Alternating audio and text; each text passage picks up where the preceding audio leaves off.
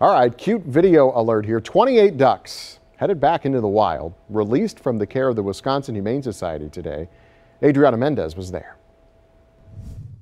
This area is now the home of 28 little ducks. The Wisconsin Humane Society says this year they have been extremely busy taking care of wildlife animals. It's graduation day for these little web-feet ducks. It's also kind of like sending your kids off to college. We can't protect them now after this. They have been in the care of the Wisconsin Humane Society Wildlife Hospital since they were hatchlings. The unrelated ducks were all brought in as orphans and nursed to good health.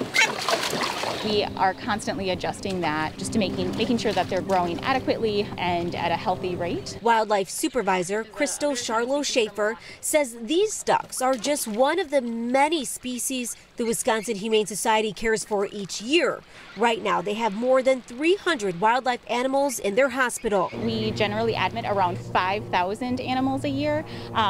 2020 has been an unprecedented year for everyone, and our hospital has been exceptionally busy. Crystal says release day is a day they have worked hard to achieve, and although some needed a little bit of encouragement to jump out and be brave, eventually, each one will find their own way. Release day is always bittersweet. We love our patients, but we know that they're wild, and we are so grateful that they can be wild again. And Crystal says if you do find an animal that looks abandoned, to give them a call first before taking any action.